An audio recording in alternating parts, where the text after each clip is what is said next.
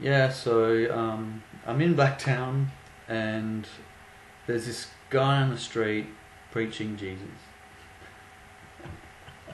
Oh, oh. Anyway, this Jesus nutter, he's standing there preaching to nobody, just like to the air. So I stood there, and he starts saying to me, he says to me, the classic stuff. Jesus died for your sins. And I'm laughing at him. But at that time, it's all sweet, and I just said, "Oh, look, that's mythology, and you can just stop believing in that because it's just being silly." But he continued with it. He's like, "Oh, Jesus, this and that," and I said, "Look, it's mythology. There is no."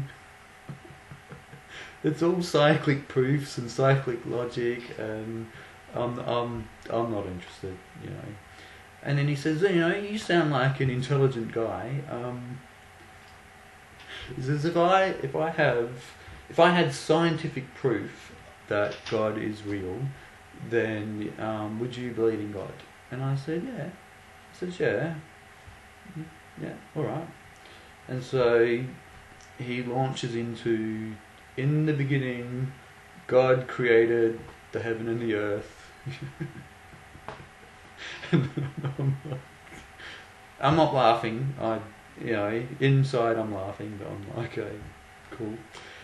And then he says, "You're familiar with, space, time, and matter." That's when I started laughing. Oh my god, it's awesome. And I'm like, "Oh, it's space, time, and matter. Yep, that I'm familiar with." And he said, "Oh, God invented that." And I said, how do you know that?" He goes, "Oh, in the beginning." In the beginning. And I said to him, "What? Okay, now that you've brought up the topic, what is in the beginning?" I'm like, "What is the beginning?"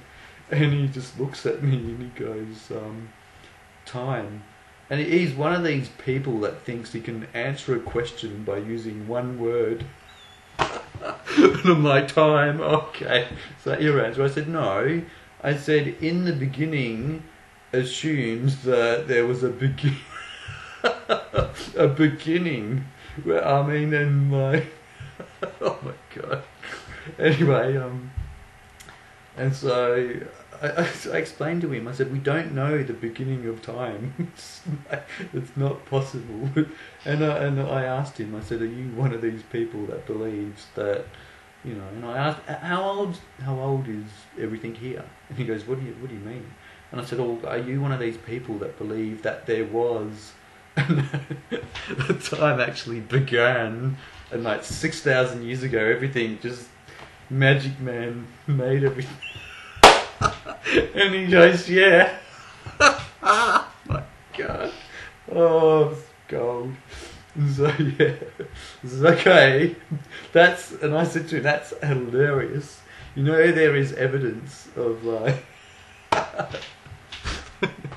Yeah, the Earth isn't 6,000. Reality isn't 6,000 years old. Oh my god. Anyway, and I was losing interest. And then he goes, "Yeah, but in the beginning, God created the heaven and the earth. It's proof. It's scientific proof." Oh my god. And I'm trying to tell him, I said, "Look, it's the scripture written in the Bible. It's not even relevant today." We know more about that stuff. And then I tried to explain to him about the real context of when it was written. And so I started to speak Hebrew. And like, oh, this is awesome. And I said to him, "Elohim, Barak." Oh my god, I'm getting some decline.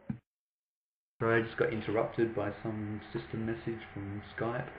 Anyway, so I said to this guy, I said, "Elohim, Barak, Eretz, Shemayim, and he's like, what's that? And I said, that's the scripture you're quoting. In the beginning, God created the heaven and the earth. And he's like, who are you? Who are you? And I said, oh, hang on, just don't, it doesn't matter who I am. I'm just, it's just not relevant. And I said to him, I said, look, I know some Hebrew, and just let me explain to you from the Hebrew what it means. And he's like, who are you? Are you Israeli? Are you Jewish? Are you from Israel? And he's panicking on the spot. And then he's like, sit down and talk to me. And I'm thinking, oh my God, I am just heading into his psychosis. It's like, oh my God. And I've got to not, people, you got to not get involved too much because, yeah, it's silly. And anyway, so I said to him, I said, Elohim means the creator. And in the Old Testament, there's at least 6 different competing gods. It wasn't one monolithic god in the Old Testament. It was like, you had freaking Elohim, you had Yahweh, you had like the people of the groves, you had the people in the high places, you had Balaam. This whole, there was one God, Jehovah Tzidkenu. They were all different gods. And what Moses would do is like, if you didn't believe in his form of God, he'd just round you up and kill you. He was a fascist. That's just how it was. And I was trying to explain to him, in the beginning God created the heaven and the earth. Elohim, Earth, Barak, Earth, Shemayim. Earth doesn't mean earth or planet.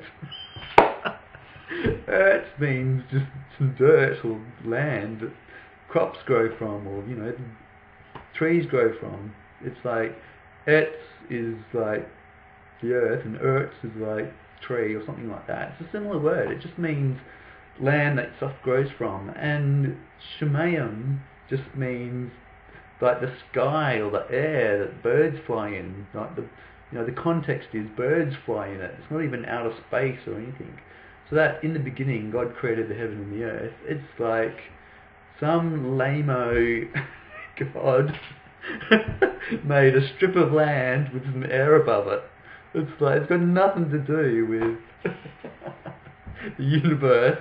It's today's whole freaking view on Genesis 1:1 is the universe and planets and the Big Bang and time and space. But the original writers, look, they weren't even agriculturalists. They were like really, they were probably nomads. They had no idea of space and time. I mean, you're being schizophrenic when you take something so simple from the Bible and like wrap it with scientific principles of today. It's just it's madness. It's like a psychosis. It's like freaking schizophrenia. It's like grammar schizophrenia. So I'm sitting with this guy and I'm trying to explain to him that in the beginning, his whole statement of that Genesis 1 is scientific proof of God is unrealistic. I'm not trying to cut him down too much. It's it's history. The Bible is part of history in a religious sense, and it's mythology, and that's it. That's as far as it goes. And then he's like, the fool in his heart has said there is no God. Oh my God. And I tried to explain to him again. I said, of course a statement like that is going to make it into the Bible, because it's the Bible protecting itself. It's shaming people that don't believe the Bible. It's like, oh man, come on, just wake up.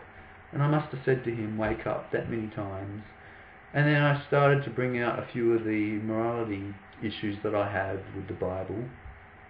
Like, Moses was like, he was a religious fascist. If you didn't believe what he believed, you were killed. And over time, there were everybody believes what Moses believed, because he killed off all the other religions of the time.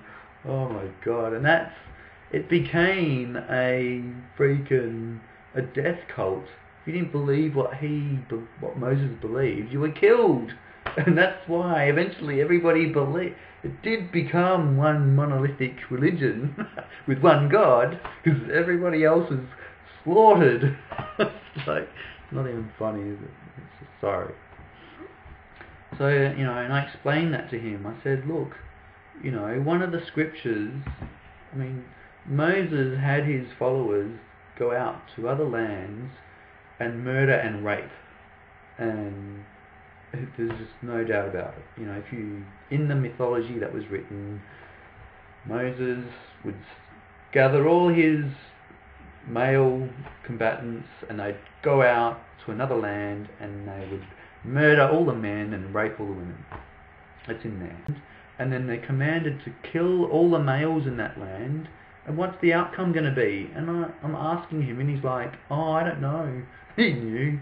And he's like, and I told him, I said, they're going to fuck every woman. They're going to rape every female on that land. And it's all there in the Bible. And it's rapes and murders is just crazy.